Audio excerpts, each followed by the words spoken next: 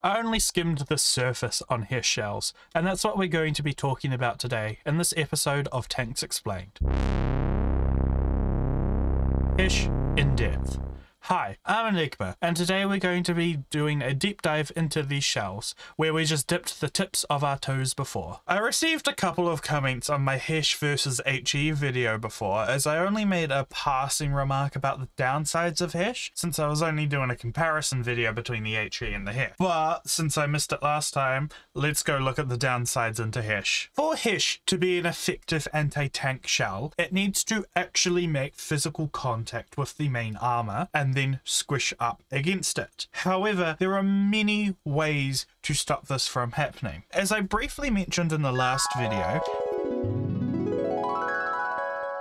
ERA, explosive reactive armour, can have a detrimental effect on HESH as it is not able to contact the main armour.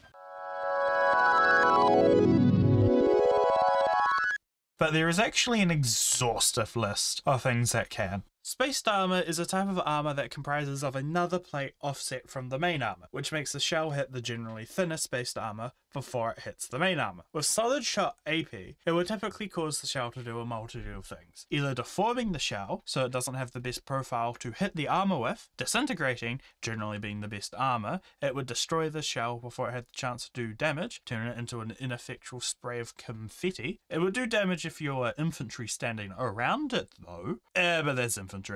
Also, if the spaced armour is sloped, the shell will denormalize, and going through the spaced armour will both reduce the energy of the shell, thus reducing penetration of the round, and it will also then change the path of the shell, either deflecting it or tumbling it. Typically, what it would do to the HESH round would be a pre-detonation of the shell as it hits the spaced armour, then squish, and then fuse against the plate. Since spaced armour is generally thinner, it will produce less spall, and it will also have to travel to the armour, once again becoming ineffectual metallic confetti. Slat armour generally works the same way as spaced armour, but instead of being a solid plate, it generally takes the form of your typical neighbour's garden fence gate, with multiple bars in a frame placed across the desired area. Those bars are placed closely enough that nothing can pass through the gaps that you want to, that it doesn't require as much material as a full plate, meaning it is lighter and cheaper. Composites are another can of worms that can generally be used to stop HESH rounds. It would do this by using the multiple layers of materials inside the armour. This is because a composite armour system contains a mix of materials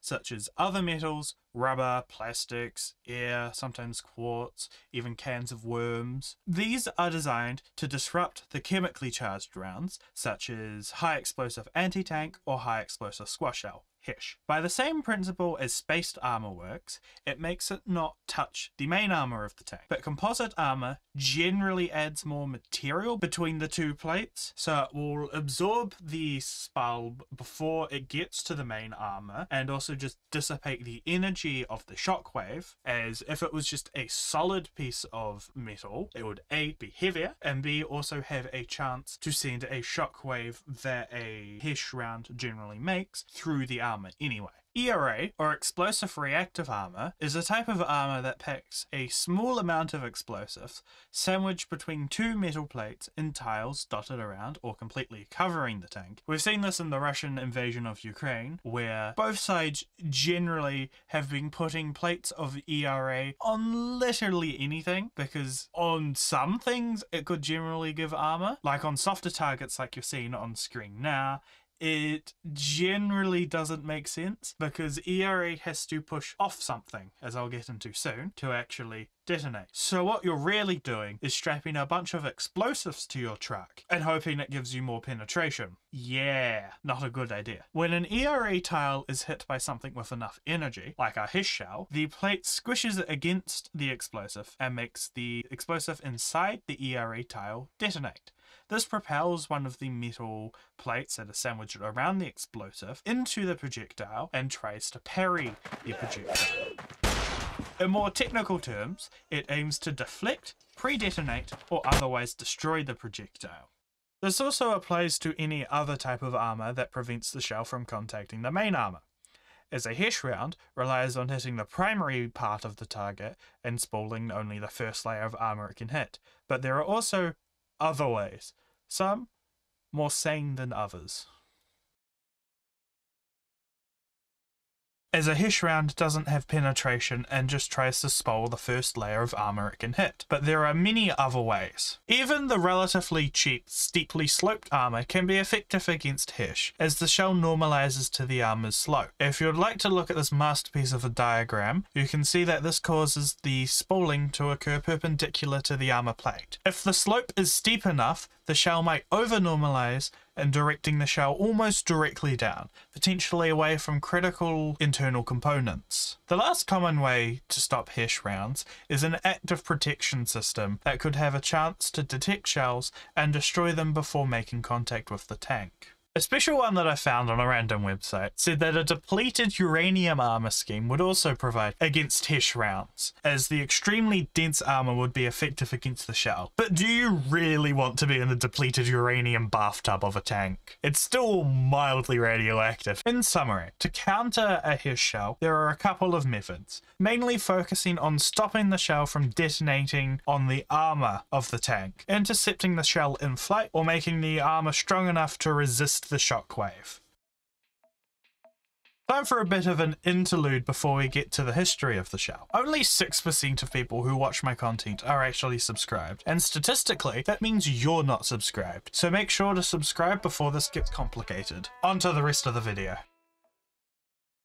Now, despite the YouTube comment section, HESH was designed to destroy bunkers, specifically as the designer Dennis Burney, I don't think I pronounced that one right, who himself has a fascinating invention history, with a fascination into recoilless weaponry, including the Ordnance RCL 3.45 inch, or for short, the Burney gun, which was a recoilless rifle designed to launch a specialized shell that was being developed for anti-fortification munition for use against concrete. That little fletchling shell was called a high explosive squash head. The shell was designed too late to see real use in the Second World War, but it proved popular in the British Army, unlike Burney's other recoilless design, a recoilless shotgun that was designed to make shotgun usage easier. However, the shotgun didn't go far. HESH was adopted due to its effective multi-role capabilities, as it was found in trials that it was also effective in anti-tank purposes as well as its original anti-bunker and fortification roles. This meant that they could carry fewer different types of shells, merging demolition and anti-tank shells into one. Finally, it was also found that it performed quite well and better than conventional rounds at longer distances. For the time period where it was first adopted, being the 40s until around the 60s, it was an effective anti-tank round until it was then effectively neutralized by spaced and ERA armor. Rule Britannia, Britannia rules the waves. During more modern times, the HESH shell has been basically mitigated by all tanks. However, the United Kingdom has carried the shell further than its effective lifespan. This is for a multitude of reasons, mainly budgetary and doctrine. First, let's start with the second, doctrine. Doctrine-wise, during the Cold War, Britain had concluded that most battles wouldn't be fought against other tanks, i.e. a pair conflict, and if there were enemy tanks, they would be of an older and cheaper variety that may not have the fancier armour designed to counter HESH and other rounds. This proved correct for a majority of cases that Britain was deployed against, mainly facing fortifications, older Soviet tanks, and soft targets like technicals. Facing these threats, it would be counterintuitive to run high-performance APFSDS armor-piercing rounds, primarily since it wouldn't be as effective. Now, for what I consider to be the main reason, that budgetary side, there is a trend in the Isles of creating money black holes, such as the £1.7 billion Stonehenge road tunnel that was cancelled in 2024. But let's get back to the topic and not my rants on government ineptitude. Running an already existing shell that works good enough in most roles it can face on the battlefield. However, it does come at a long-term cost, such as the fact that the use of HESH caused British MBTs, until very recently with the Challenger 3, to have rifled barrels. These are detrimental for the armor-piercing rounds, such as fin-stabilized rounds, such as APFSDs and Heat FS. As the spin imparted on the barrel may be helpful for HESH rounds, it's detrimental to fin-stabilized rounds, as it tends to make them tumble in air and lose speed and armor penetration. Post-production Enigma here. Tumbling does a little bit more than that. Namely, the unstable flight causes significant accuracy issues. This is because the APFSDS dart does not fly straight when tumbling, causing the shell to tilt and have uneven drag. This can cause the dart to turn in flight or even rotate in flight, meaning that the dart could impact the target on its side, which is generally not an optimum angle, either shattering or just bouncing off. My last sort of conspiracy that I have developed in my head while making this video, that I have no source on, but however, I think it's credible enough to mention. The United Kingdom, but more especially England, has a very want to be independent in every possible way from the European continent. See for more further reading, Brexit. My point is that the good smoothbore cannons in the space at the moment are the German Rheinmetall ones, and England is trying to hold on to their independent former the sun never sets on the British Empire sort of glory, that they're failing to do so at the expense of proper reason. Hi again, post-production Enigma again. What I meant to say here was that England would rather hold on to their waning empire than buy a better product from overseas and accept defeat. At the end of the day, England's push for independence could very well be clouding their better judgment, prioritising symbolism over result. Whether or not this is true, it's an interesting thought to pursue for another day. While HESH rounds were effective for anti-tank and anti-fortification rounds with their initial debut, and was a key asset in British military doctrine, it began to fail against more modern armour technologies, such as ERA and spaced armour, where rounds like APFSDS are a far better solution. The shell these days is kept in use by mainly larger aspects, being doctrine and budget, while it could also have been kept around for the nostalgia of fading global hegemony. Do you think that HESH will ever make a comeback, or has it been replaced for good by much more modern shells? What do you think future trends of anti-tank and anti-fortifications could be? HESH has made an enduring legacy for itself, keeping itself around for better or worse. Maybe like a bad smell, but we'll see in the future. Thanks for watching, remember to like and subscribe for more content, and I'm going to have a poll up for future videos when this video drops, so make sure to look for that. Bye! Also sources in the description. We mobilised the Navy and we called up the Marines. We sailed to